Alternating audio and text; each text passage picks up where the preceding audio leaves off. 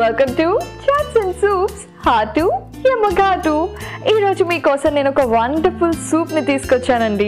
అదేంటి అంటే pumpkin fish soup. మీకు తెలుసు కదా గుమ్మడికాయ వల్ల బోల్డ్ లాభాలు ఉన్నాయి, అది తినాల్సిందే జ్యూస్లో అయినా అని చెప్పి అప్పుడెప్పుడో మొన్న బాగానే క్లాస్ తీసుకున్నా కదా. సో అలా క్లాస్లో లేకుండా డైరెక్ట్గా మనం రెసిపీలోకి జంప్ అయిపోయాము అంటే అసలు ఆ సూప్ ఎంత టేస్ట్గా ఉంటుందో అండ్ దాని ప్రాసెస్ ఏంటో తెలుస్తుంది. మరి ఇంకెందుకు ఆలస్యం, స్టార్ట్ చేసేద్దాం.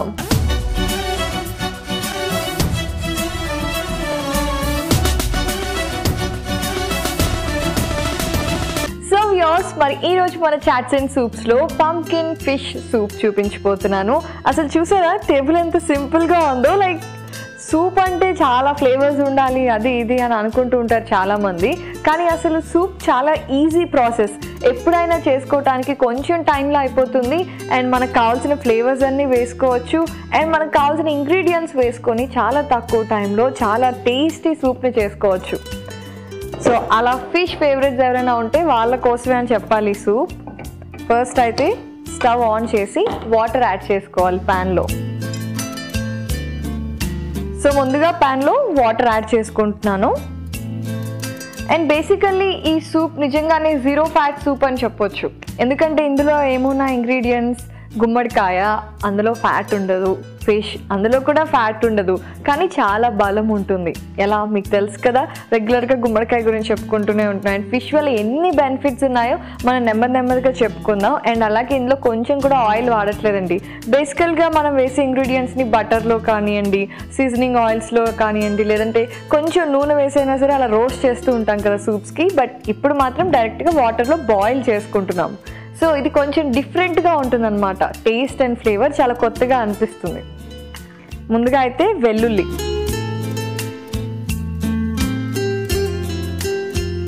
అండ్ అలాగే గుమ్మడికాయ ముక్కలు,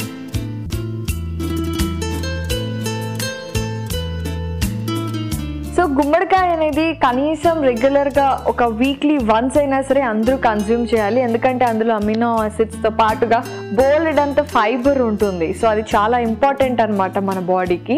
అందుకే ఎప్పుడైనా సరే డైరెక్ట్గా తినమంటే తినలేరు, కాబట్టి ఇలా ట్రై చేస్తే బాగుంటుంది అని చెప్పి సూప్స్లో కానివ్వండి, చాట్స్లో కానివ్వండి నేను మీకోసం అప్పుడప్పుడు యాడ్ చేస్తూ ఉంటాను. ఇప్పుడైతే ఇందులో ఉల్లికాడలు,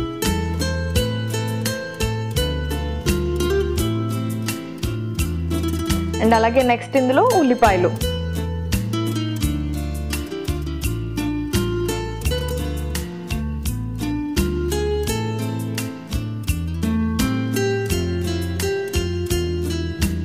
ఒకవేళ ఇది మీరు ఇప్పుడు అందరూ కూడా కొంచెం కుండల్లో అలాంటి వాటిల్లో చేసుకోవడం ఇలాంటివి చేస్తూ ఉన్నారు కదా.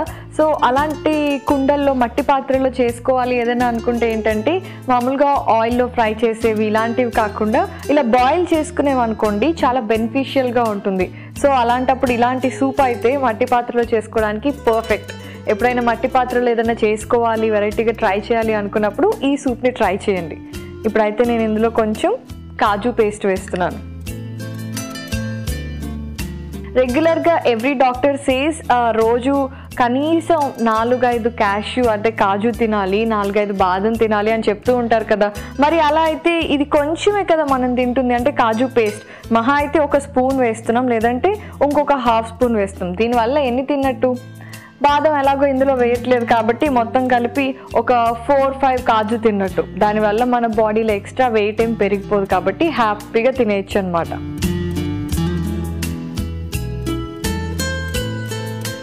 సో ఇప్పుడు నెక్స్ట్ ఇందులో కొద్దిగా ఉప్పు,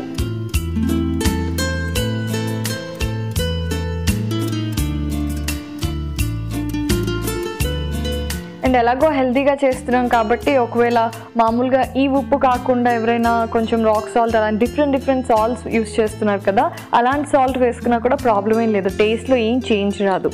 అండ్ కొంచెం చిటికెడు పంచదార, జస్ట్ లైట్గా అంతే. దాని తర్వాత కర్రీ పౌడర్.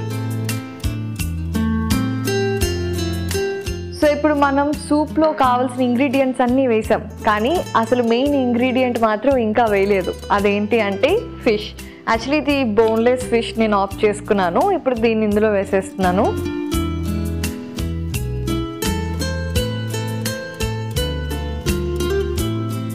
మామూలుగా ఎవరైనా సరే ఫస్ట్ ఫిష్ వేసేసి ఆ తర్వాత మసాలాలు అవన్నీ వేస్తూ ఉంటారు కదా, కానీ నేను ముందే మసాలాలు ఇవన్నీ వేసి వాటర్ బాయిల్ చేశాను. అప్పుడు ఏమవుతుంది, ఈ మసాలా ఫ్లేవర్స్ అన్నీ వాటర్లోకి ఆల్రెడీ వెళ్ళిపోయి ఉంటాయి.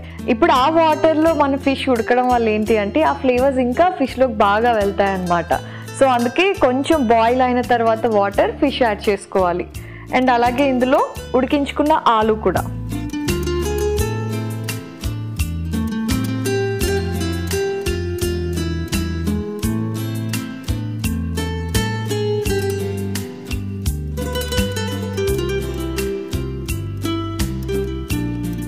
ఓకే అండి, ఇప్పుడైతే అసలు ఇంగ్రీడియంట్స్ అన్నీ కూడా ఇప్పుడు వేసాము. మరి ఇప్పుడు ఏమవ్వాలి, కొంచెం సేపు బాయిల్ అవ్వాలి కదా.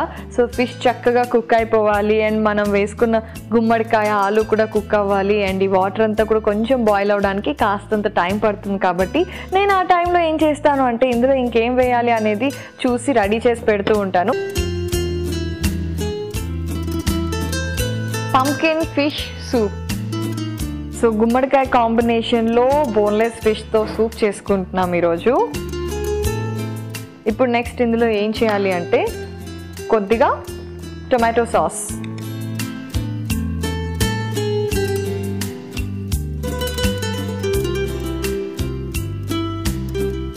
అండ్ అలాగే వెనిగర్ కూడా వేస్తున్నాను కొంచెం.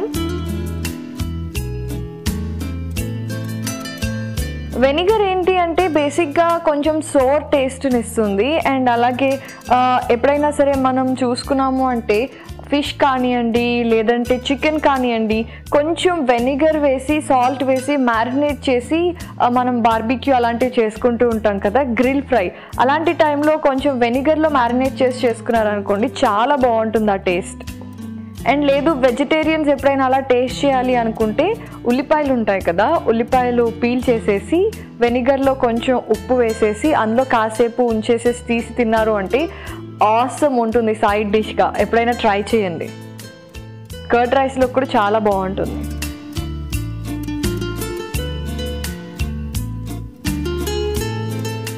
సో ఇప్పుడు అన్నీ మిక్స్ అయిపోయాయి కదా, ఇప్పుడు నేను స్టవ్ ఆఫ్ చేసేస్తున్నాను అండ్ వెళ్ళి సర్వింగ్ బౌల్ తీసుకొచ్చి అందులోకి షిఫ్ట్ చేసేస్తా.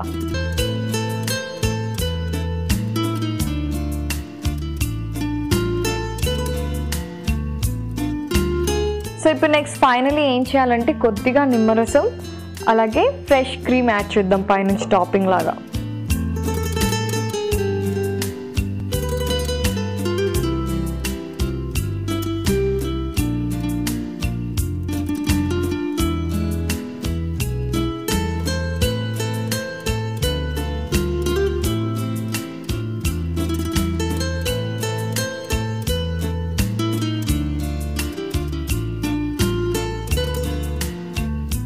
రెడీ అయిపోయిందండి పంకిన్ ఫిష్ సూప్. మరి దీనికి కావాల్సిన పదార్థాలని తయారు చేసుకునే విధానాన్ని మీరు ఒకసారి చూడండి.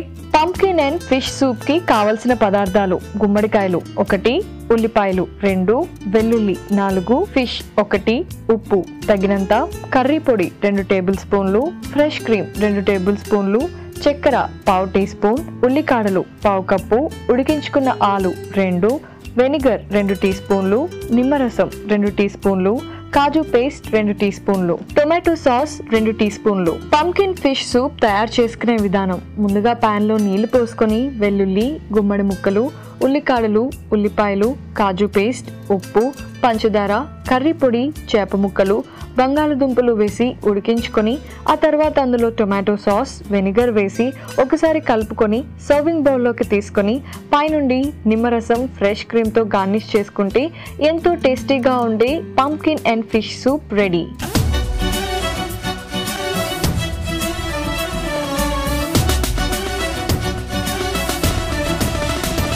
పంకిన్ ఫిష్ సూప్ కి కావలసిన పదార్థాలని తయారు చేసుకునే విధానాన్ని చూసారు కదా. ఇప్పుడు టేస్టింగ్ టైం.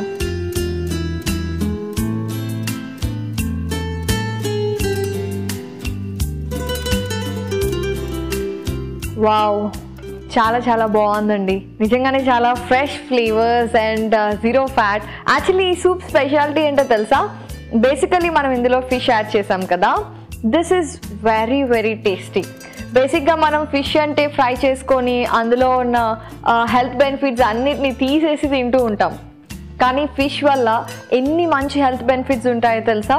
రకరకాల ఫిషెస్ ఉంటాయి, వాటి వల్ల రకరకాల బెనిఫిట్స్ ఉంటాయి. అంటే చెరువుల్లో దొరికేవి, డ్రై ఫిష్ అని, ఇలా డిఫరెంట్గా సీ ఫిషెస్ అయితే కొన్ని హండ్రెడ్స్ ఆఫ్ వెరైటీస్ దొరుకుతూ ఉంటాయి. కానీ ఈ ఫిష్ తినడం వల్ల ఏమవుతుంది అంటే బోన్స్కి కావాల్సిన Codd liver oil, main calcium, ఈ రెండు చాలా ఎక్కువగా దొరుకుతాయి ఫిష్లో.